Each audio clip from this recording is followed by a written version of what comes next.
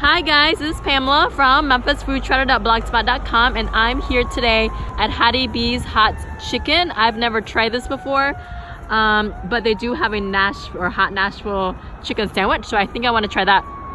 My brother is in town and he suggested that we go here. This is a chain, however, it's only located in the South. So it's a small chain with maybe, I think, about 6, 7, 8 different locations.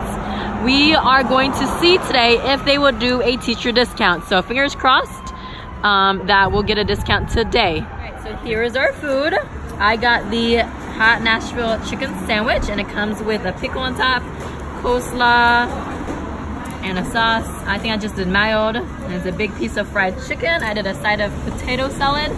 This is the kids menu. It's just a tender with a slice of bread, purple fries. This is the pimento mac and cheese and the hot dark meats with a side of collard greens and this last order is a small white with the crinkle fries and the pickle on top. I'm gonna try the potato salad. It does have the red skin on. Looks nice and creamy, nice beautiful cubes.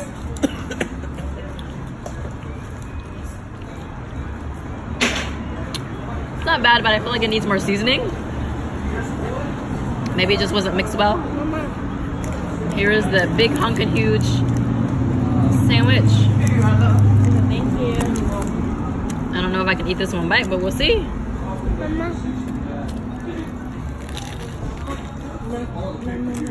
Mama.